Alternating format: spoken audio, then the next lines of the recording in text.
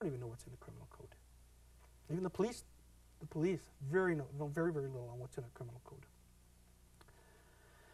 So it's an important procedure that I really hope more of us start to use in the future, because as long as Dave Lindsay or 2 or 3 other people are doing it, what do you do if they shut me down and don't let me in the courts? There's got to be a lot of people behind me that come up and say, hey, we're here to do it too. And we're getting those people. They're coming up very, very quickly. In the last 6 months, we've had several charges laid. I laid charges against the cop, Constable Chizowski in Vancouver, Langley last year, for what he did to me. And they had 2 charges against me. The officer falsified all this, no, everything was falsified on it, as Vern and several other people who were with me that night can testify to. And they were adamant they were going to proceed with the prosecution. And these Crowns, they all talk to each other on their chat lines. They know, believe me, they know who I am. And they decided they were going to prosecute. They weren't backing down. In June of last year, we went for a disclosure hearing. Judge Raven ordered them to provide every document that the RCMP had on me in British Columbia. That's when they broke down. And then they found out my challenge on the RCMP on jurisdiction, and I got a letter from a phone call from them 2 months later. Mr. Lindsay, oh, this is actually after I also charged them. I charged the officer with assault. And they phoned me up and said, Mr. Lindsay, we're staying everything. We just don't want to deal with it. They stayed all the charges against me, and they stayed my charge against the cop because they didn't want the cop getting convicted. Now, a lot of people would go, wow, hey, great, I don't have any more charges against me. I don't. I got really ticked off. I wanted those charges to go ahead. I wanted to get this guy on the stand and really crucify him, and it didn't happen. But although the Crown can intervene after you've laid a criminal charge, if they're going to stay it, they have to give you reasons. And if they're doing it corruptly, you can take the Crown prosecutors to court to overturn that and force them to proceed with your charges.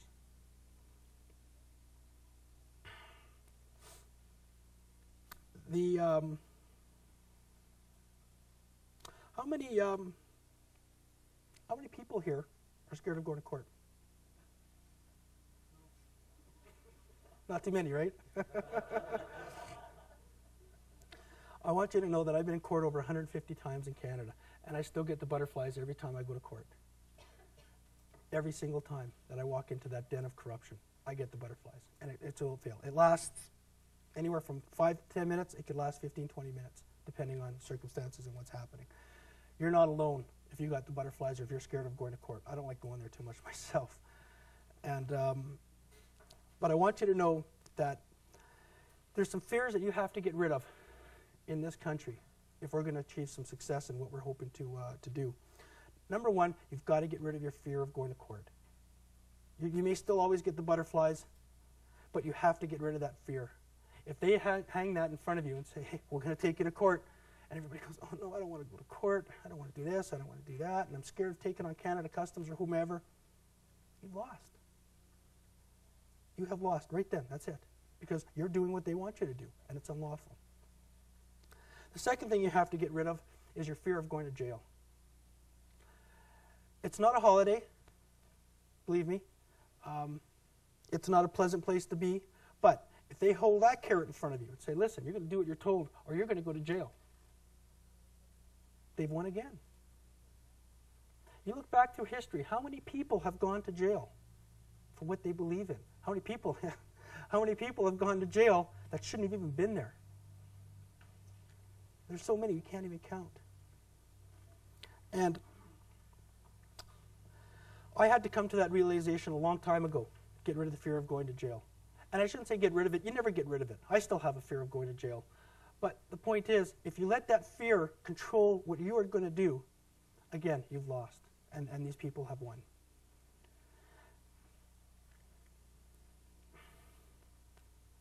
You have to get rid of certain fears in dealing with these people. I think, to a certain degree, possibly the most important one is to get rid of your fear of materialism. How many people think they own a house here? Not too many? Okay. I used to own a house. I gave it back to the bank last year. I signed it away. I did it voluntarily. I could have fought them, but it wasn't worth it. And I know several other people that have lost their houses. So what? It's a lot less stressful to rent than to own, believe me. I know people that have lost their cars, so what? Go buy another one. If they are able to dangle that carrot of materialism in front of you, and people are scared, I'm going to lose my style of living, I'm going to lose my house, my car, or this and this, they've really got you. They have really got you. If you have any of those three fears that are controlling your actions, they are controlling you. And you cannot have those. A friend of mine called me up several years ago to reiterate a good point that several people are already aware of again, but Vern phoned me several years ago when I was helping him on his court case. He had 11 or 12 charges, 11 charges against him and his company for failing to file. And he phoned me up and he was really worried. And he said, you know, Dave, I've never been charged with any of this in my life. I said, I could lose my house, I could lose my car. He said, I could even go to jail. What do I do? He said, my business is on the line. And I said, you know, Vern, at that point, I didn't have an answer. I said, you're right.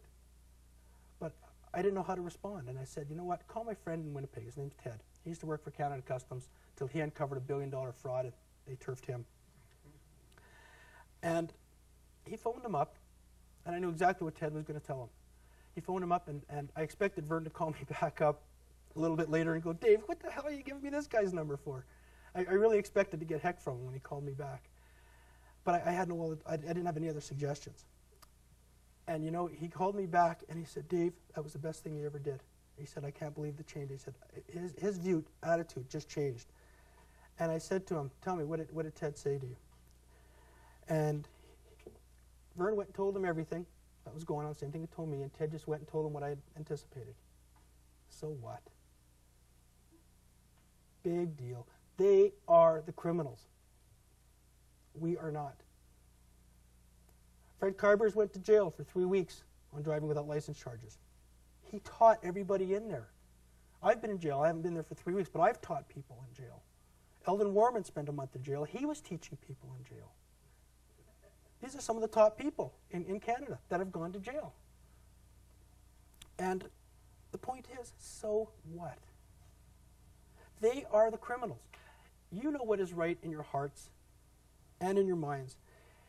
And if they're going to dangle any carrots in front of you and control you, then they really won.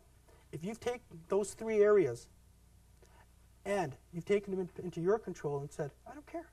If I have to, I'm going to go to court and fight them. If I go to jail, I can appeal, I can still fight, and in most cases you're out within a few weeks or a third of the time anyway.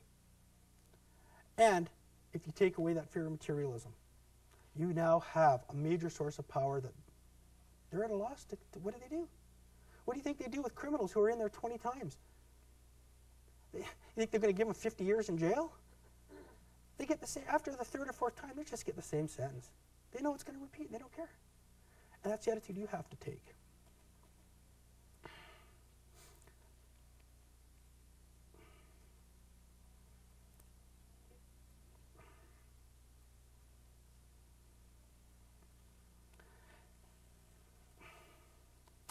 The court cases that currently I'm involved in are, there's a few of them, but the ones that have had garnered the most interest clearly are Westman and Debbie's, as well as Ed Dixon in Vernon. First of all, I'll talk with Ed for a second. We filed a constitutional challenge in provincial court. It may have to go to the Supreme Court yet. We're still looking into that, on his 3 charges of failing to comply with the notice to file an income tax return. And I told Ed from the beginning, for those that talked to him yesterday, he may have told you, I said, I'll help you, but I said, if I do it, you're sticking with it to the Supreme Court of Canada. Because I said, I'm not going to help you for you to back down if you lose the first round. And I'm not sticking with it for you to come up to me and say, Dave, I don't have $200 to file an appeal. I said, you sit back and think about what it's going to cost financially, what it's going to cost in every other aspect of your life, and if you're prepared to take it. And I said, if you are, I said, I can tell you right now, I can get you the support of everybody in the freedom movement in Canada. But I said, nobody's going to do it if you back down and all of a sudden roll over. I think we're kind of tired of seeing that. So he thought about it, and he called me back several weeks later and he said, Dave, let's do it. So we filed a challenge to the charges. The Crown Prosecutor, Peter Francis, immediately objected. Immediately. Lindsay can't be here. He's putting all these arguments that have already been decided upon, and it's just going to delay the case. Our case is 20 minutes, he said. It's over and done with. It's a simple case. He's guilty.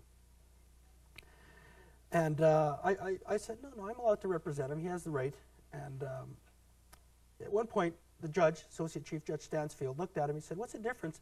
He said, if Lindsay puts these arguments forth, or Dick has to go out and get a lawyer and do it. And this Crown Prosecutor, Peter Francis, stood up, and we have the transcripts of it. And it's not verbatim, but he stood up and basically said, A, lawyers are officers of the court. There's certain things they cannot say to the court. And the gasps from everybody in the courtroom. This judge, who always had a smile on his face, all of a sudden, just like Vern got yesterday, he got the look, okay? And he looked right at the Crown, just gave him, the smile was gone. You said too much, shut up. But the point got on the record. A lawyer can only do so much. I can say anything in court, absolutely anything. A lawyer cannot. Rose, are you still here? She's walking around. She was talking yesterday about a lawyer from Winnipeg, Prober. She mentioned him in passing. I went up to Jay Prober a couple years back, and I said, Jay, here's my case. He's one of Winnipeg's top lawyers. And I said, would you be willing to take some of it on? He started laughing at me. And he looked, he said, Dave, if I took your case, he said, I'd never win another case again. And that's from one of Winnipeg's top lawyers. They cannot say everything in court. They're hamstrung. So Francis lost. We had a 26-page decision in our favor that I could represent Ed. And a very, very strong decision in our favor, I might add. It's been quoted several times in other areas of Canada as well. And we've gone on since then to, it's taken probably 4 or 5 days now, and 3 days of actual hearings. Eustace Mullins was on the stand as an expert witness on the central banking system. Vern Warwick, who was talking yesterday on the money system, was an expert witness as well on the money system. We've had 2 of them that were accepted by the court. Cross-examination of Mike LeBlanc from Canada Customs. And the Crown has done everything to try and derail this. There was an agreement that they would get some answers to questions for me. They didn't do it. Then there was a court order that they give me some names of the Bank of Canada that I could contact to subpoena them into court. I wanted to see, who is qualified to be subpoenaed, because I don't know who's in the Bank of Canada. They fought vociferously. At one point, he even stated on the record he was going to violate a court order. This guy came that close to contempt. And he was ordered to provide the names.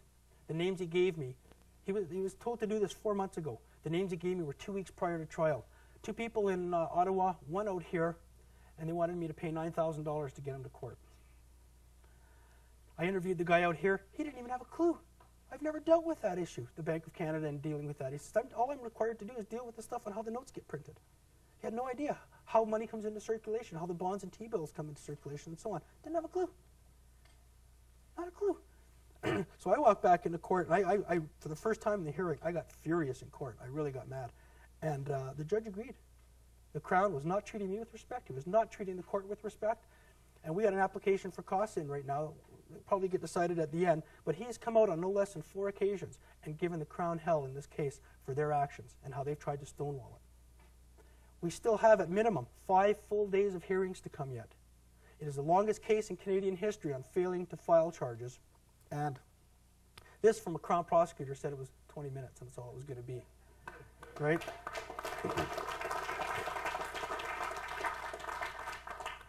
So his case, as it stands right now, the next date for court is October 29th, 5 days. That whole week has been set aside. The application, as I put in from the beginning, I wanted the name, initially Paul Martin, but I told him I would be happier to settle for the Deputy Finance Minister and the Senior Deputy Governor General. They're the ones that do the hands-on policies with each department. How money's created, where the income tax goes to provide all that, and so on. That application has come a full circle around because originally the judge didn't want one. He said, no, it's not going to be a political hearing. It's not going to happen. Well, how many hearings have been political? You talk Keekstra, you talk Morgenthaler, you got Zundel, and the list goes on of political hearings that took place in this country. There's hundreds of them. And whether he wants it political or not, it's going to happen. So He's going to rule in the next week or so who we're going to get. In my opinion, it's just a question of who we get. We will get somebody from the Department of Finance in Ottawa, and in my opinion, we'll get somebody from the Bank of Canada as well. And it's just a question of who we're going to get. Neither one have been on the stand. This issue, and I should, before I go any further, I'll just briefly explain the issue. We challenged income tax on 3 grounds. Number one, as Eldon Warman and Alex Muljaney teach in Canada, the issue of contract, and it's an artificial person.